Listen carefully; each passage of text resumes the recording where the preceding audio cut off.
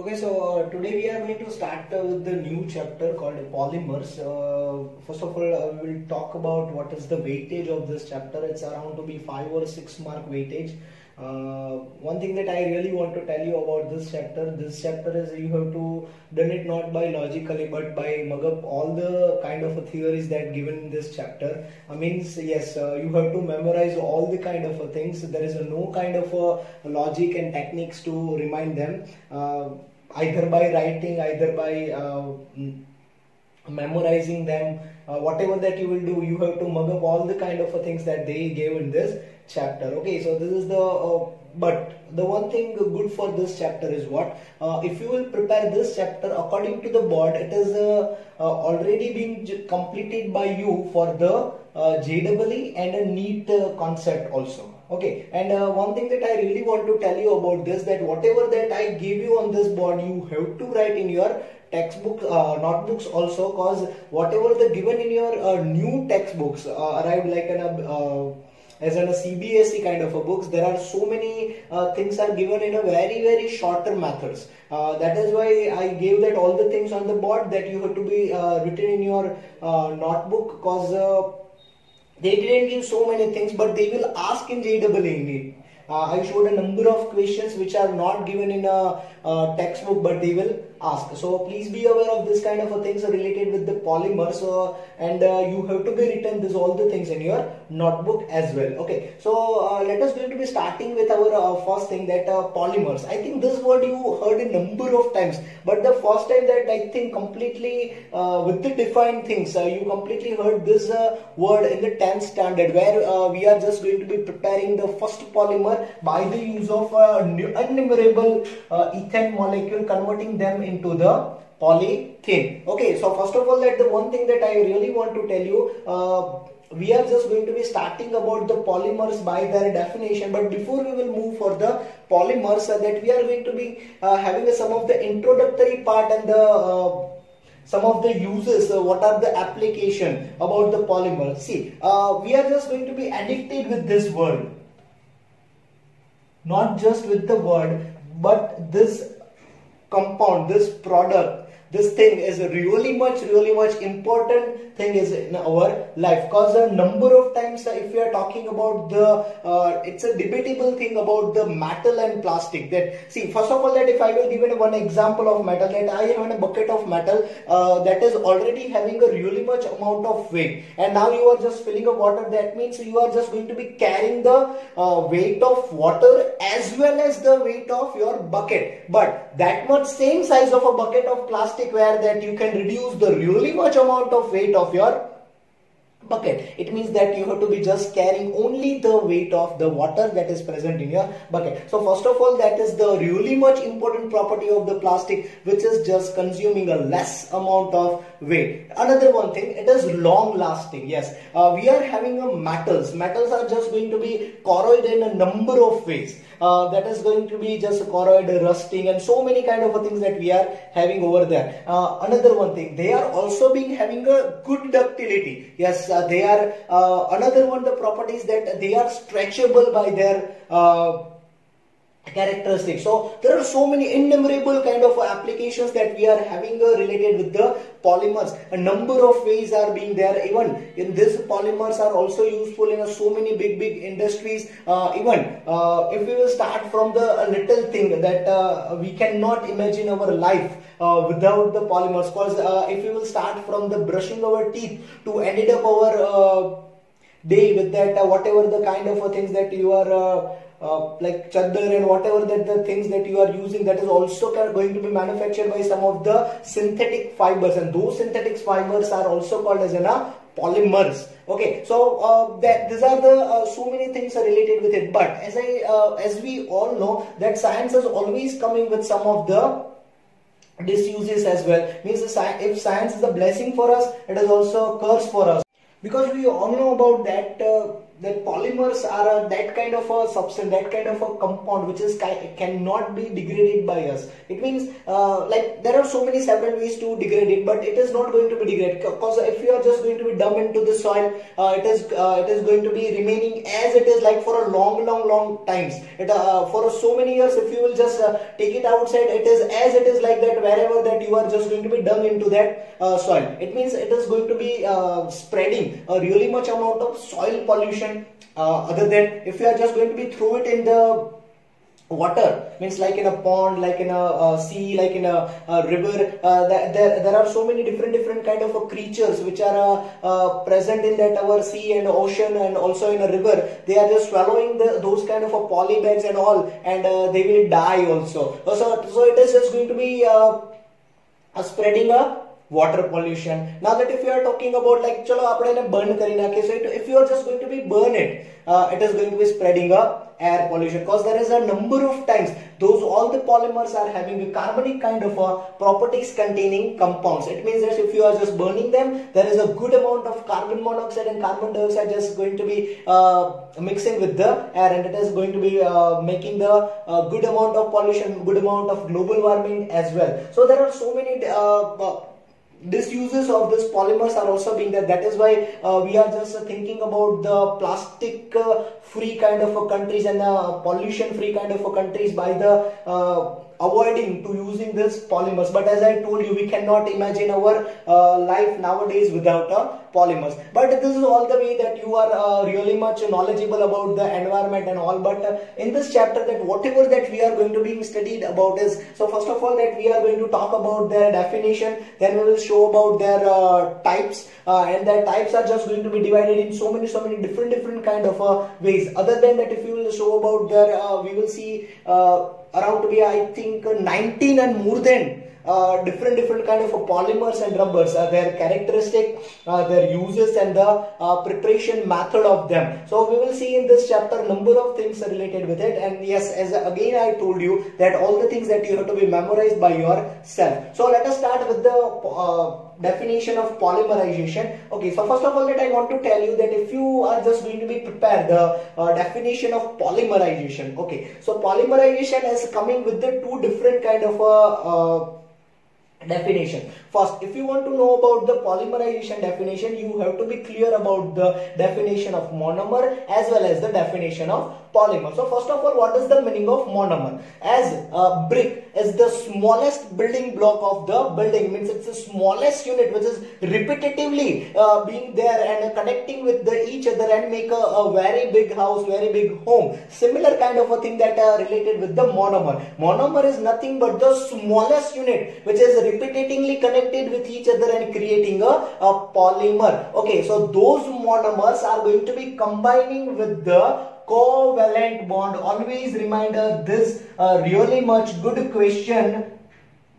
It is asked also in a good side that which kind of a bonding being there between the monomers on the preparation of polymer. So this is the covalent bond. No other bonds are going to be manufacturing between the monomers. So these smaller units are repetitively connecting with each other by the use of covalent bond and make a giant molecule, make a huge molecule, and that molecule we call as a polymer. So first of all that you have to be clarified about the monomers and also being clarified about the polymer, and this whole process we call as polymerization. Means the preparation of polymer is called a polymerization. So how you will prepare the polymer? By the combination of number of monomers with connecting them with covalent bonds. So monomers, yes, it is not necessary that all the monomers are going to be similar. You can also having a number of types of monomers also being there. So another one thing that I just want to tell you about definition of degree of polymerization. Degree of polymerization first of all can be denoted by small n. It is what? It is nothing but the how many number of monomers are present in your polymer. That is called a degree of polymerization. Okay, so this is some of the introductory part of our polymer chapter. Okay, so now we are having two types of a polymer over there, which is totally depending on the degree of polymerization, it means whatever the number of monomers are present in this manufacturing of polymer. See, we are having two types. If there are less than 25 monomers, or there are greater than 25 monomers. If you will finding out a degree of polymerization, means the number of monomers are present in the polymer are less than 25, then this kind of polymer is called as an oligomer. Okay, and those which are having a greater than 25 number of monomers, they are called as an heavy polymer. Okay, so generally oligomers are present in a liquid state, and heavy polymers are present in a solid state. Now we are having so many different examples with the heavy polymer in this chapter. We will see later after this, but for the oligomer which is present in a liquid state, which is useful in the preparation of Fevicol adhesives like Fevicol. We all are knowing about the Fevicol. Another one thing that I want to tell you, it is also present in a paints as an one kind of a liquid. Okay, so this is about the oligomer and heavy polymer. Again, I want to tell you, it is totally depending on what degree of polymerization. It means whatever the number of monomers are present in this kind of polymer, either less than 25 or greater than 25. Then after we are going to study about the classification of polymer. Classification of polymer is depend in a different kind of a basic things. It is divided actually in 4 parts, like on the basis of their structure, on the basis of their where we will get them, on the basis of their which kind of a method that we are using to preparing that, means a polymerization method you can call it. Another one, that whatever the kind of intermolecular attraction forces between the monomers. So this kind of things are depending on dividing them in a different kind of classification and the types of polymers. Let us going to be see about first of all by the use of a small chart.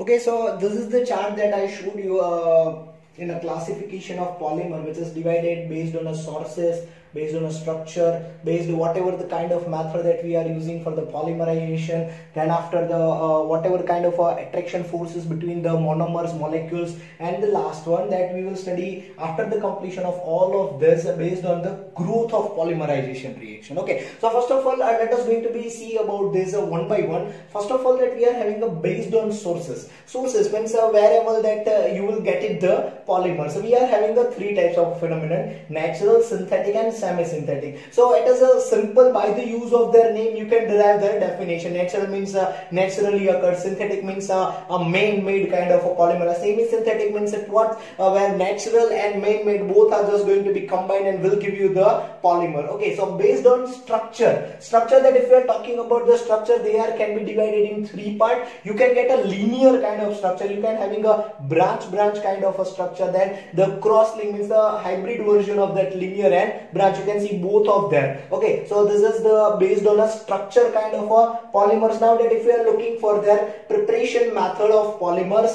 they can be divided in 2 parts. Addition polymer means you are just going to be added. Barabar, yeah. I think that in ethene, polythene, this kind of example you already did in the 10th standard. Another one that is called a condensation polymers. It is having their own definition. What is the meaning of condensation? That we will see in this chapter. Okay, now but addition polymer is also going to be divided in a 2 part. One is called as a homopolymer, where all the monomers are similar. Copolymers, monomers are going to be different with each other. So this is about the methods that we will use for the polymerization. On that basis, this kind of a criteria you will get. Now we're talking about the based on molecular forces. Okay, so elastomer kind of a polymers, then fibers, then the most IMP distinguished they will ask the thermosetting polymer and the thermoplastic polymer. અત્યારથી જ યાદ રાખી લ્યો. This is the really much good distinguence asked for a 2 mark or a 3 marks. Okay, so this is about the thermoplastic polymer and the thermosetting polymer. So in this chapter we will see about this all the classification one by one deeply by starting with the based on sources.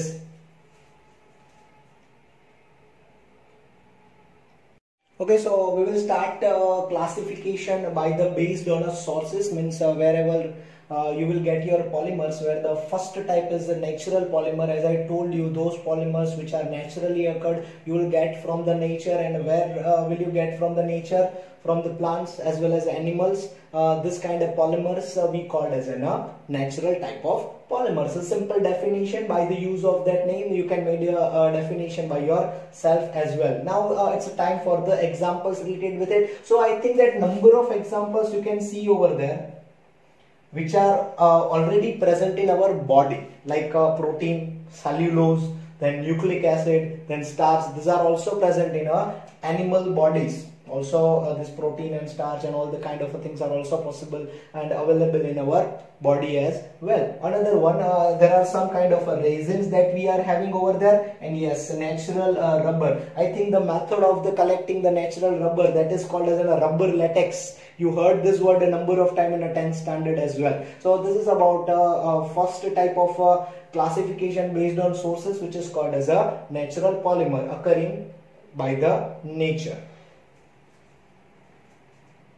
Okay, so second type of classification based on sources, which is the synthetic polymer, which is totally opposite than the natural kind of polymer. Okay, so it means that we are having a synthetic polymers. It is also called as a man-made polymers. Why we called as a man-made polymer? Because even a raw material is not belonging from the naturally occurred polymers. Means that all the things are prepared in a man-made kind of methods. Means that all the things are manufacturing by the industrial, by the chemical processes. It means there is no interference of natural kind of products or natural kind of compounds as well. This kind of polymers we call as a synthetic or a completely man-made polymers. Okay, so they are having some of the different kind of examples, like we are having a plastic, fibers, synthetic rubbers. If you are talking about their deep examples, like synthetic fibers can be divided in two parts. Buna N and Buna S are the examples of synthetic rubbers which are going to be manufacturing by the complete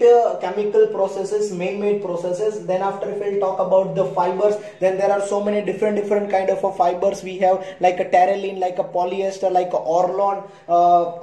It's also called as a polyacrylonitrile PAN. Okay, so this all are the manufactured by only and only chemical processes, man-made processes. Another one, plastic, you are having a huge number of polymers which are in a plastic form, like a polythene, like a polyvinyl chloride. Then you can call it as a Teflon. There are so many different examples that we are having over there. Okay, so it is we call as a synthetic polymers, and in this chapter we will study only and only not only but a number of examples related with the synthetic polymers. There are several examples only belonging from the natural or biodegradable polymers, because they are only in a less number. But this synthetic polymer, as I told you, in a large series, in a large number of polymers that we have here.